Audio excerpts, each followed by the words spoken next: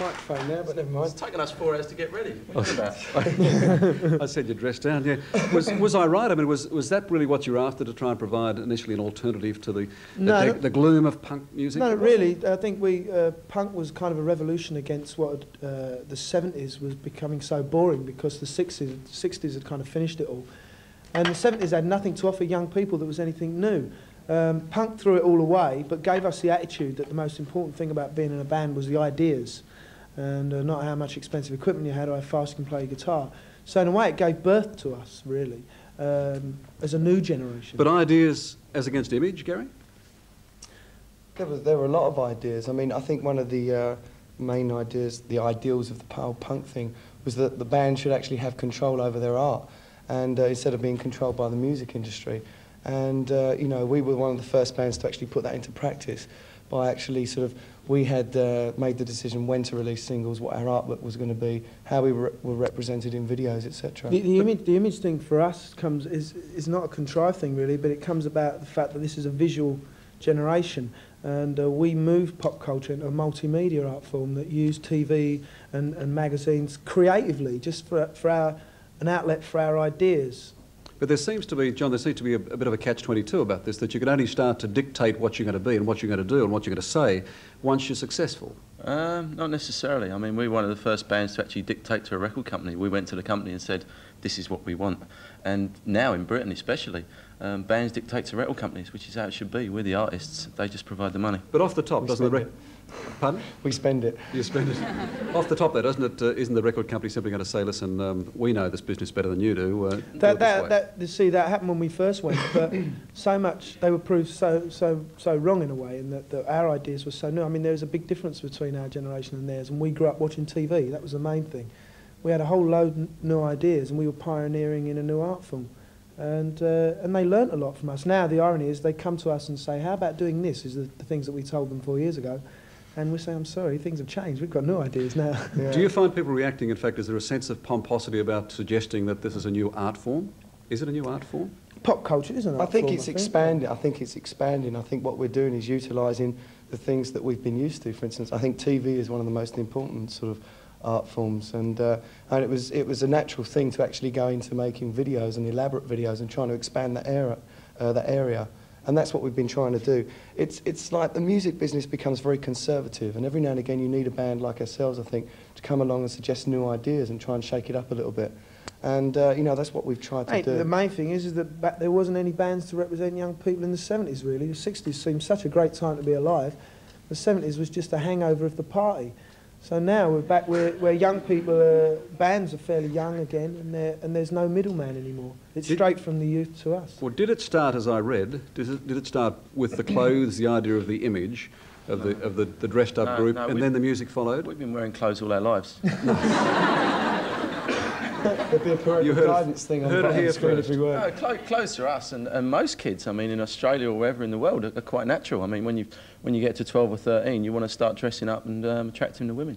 Yes, but most of the other kids didn't. I mean, at the time that you were growing up in England... No, that's not necessarily true. England's being a poor country, youth culture is very important because it gives kids identity, because they haven't got necessarily material things or jobs to express themselves through.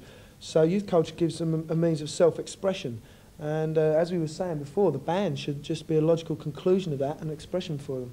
But did you decide, look, we're going to, apart from the fact you've been wearing clothes all your life, did you decide that we're going to dress up, look good, and then the music came later? No, it was a natural thing. I mean, it wasn't sort of, right, let's shock the world and wear some outrageous outfit. It was, you know, fashion is an ongoing thing that changes every few months, and we were just involved in that before we were even in a band, and it was a very natural thing for us. We're not talking about sort of middle-class bourgeois fashions. We're talking about the kind of fashion that makes a black kid in Harlem who can't afford to buy expensive clothes, but that kind of fashion that gives him a uniform so he can be identified with other people, other peers.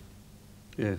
And I mean, that's not cheap. And that was what the same. That was the same. It's the same. It's street have to fashion, be expensive. Isn't it? I mean, when we were kids, I mean, we used to save our pocket money up and buy things like Ben Sherman shirts, which were very fashionable at the time.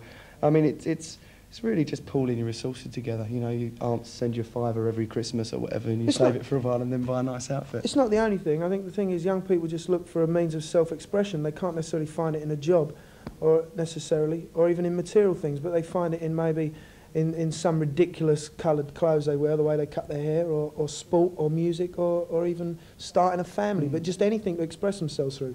And pop culture is the most immediate way and the best thing for young people to do that in. It's also very much a rebellion thing, especially against your sort of parents and that when you're about 15, 16, you know, you're under your parents' wing for such a long time and you want to kind of break away from that.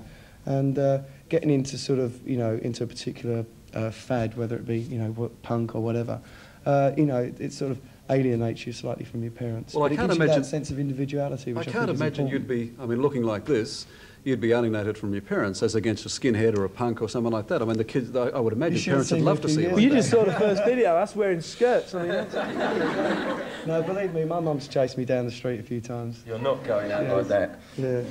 What sort of, how have I brought you up in all this business? Yeah. Really?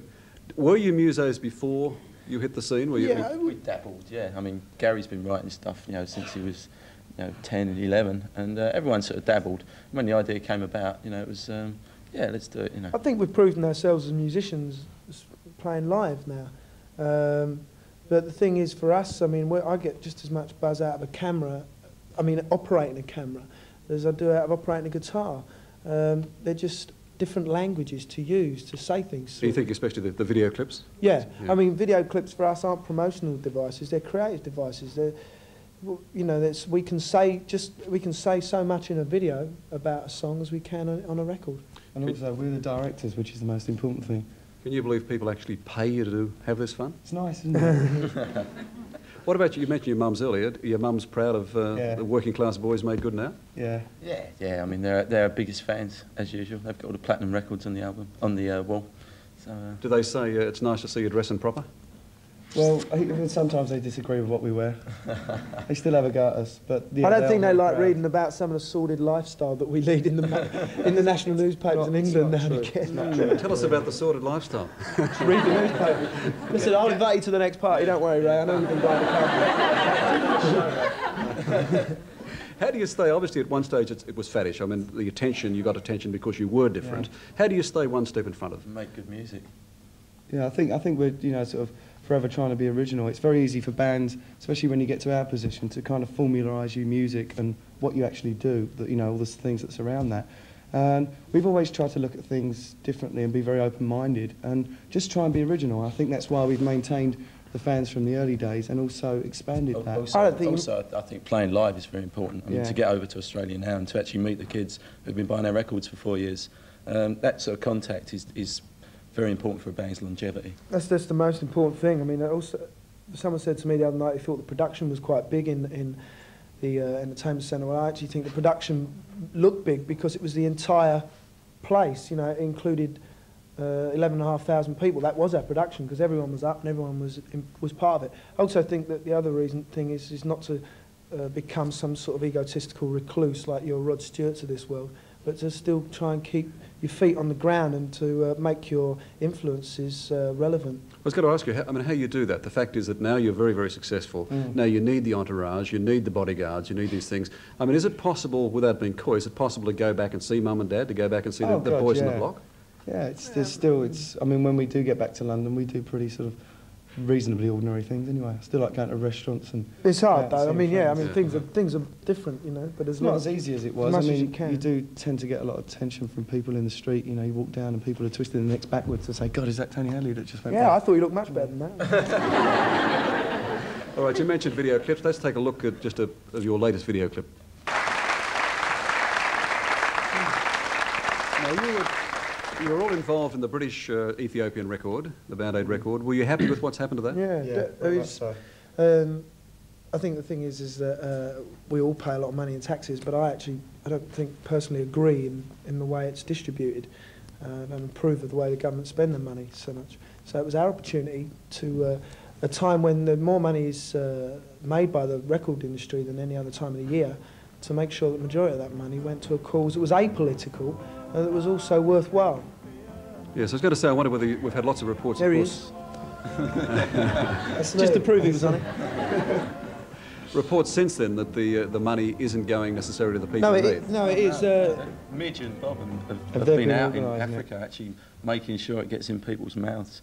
which has been their ethic all the way through. And you know, I mean, they've been fantastic. I mean, most of the credit should go to Bob Geldof for actually getting the thing together. What did you think when Bob first contacted you? Well, I thought it was impossible. I mean, I thought the cause was good, and I said, yeah, we're very sympathetic to it, but we're actually going to be in Japan when it's happening. He rang me 3 times in Japan, and then I said, well, look, I'm going to go to Germany now to do a TV show. We was going to do a TV show with Duran Duran. So we was in Germany, he rang again in Germany. So I said, are we going to get back to England to do it in time? So we actually rented a private plane, and we got there. But it was only the enthusiasm of Bob's that you thought, well, this has got to come together now. And when we arrived on that Sunday morning, and every major ego in British pop music was in that room together, it was an amazing thing. You know, all the sort of superficial bitchiness that goes on in the music business was all sort of made to look very stupid. You know? Yeah, we actually found out we got on very well together. I think one of the nice things about that was that in our position, yeah, we are financially well off, but it was nice that everyone got together and pulled their resources and their talents and actually did something that was going to help other people. I think it's the first time that, you know, something as big as that has ever happened. And we raised more money than the British government. So. Yeah.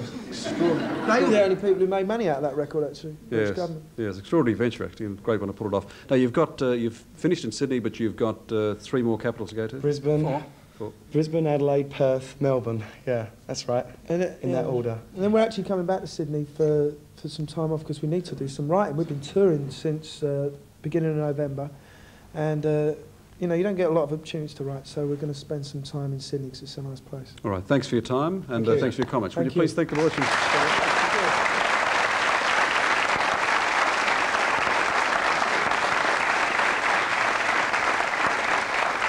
We saw that clip from the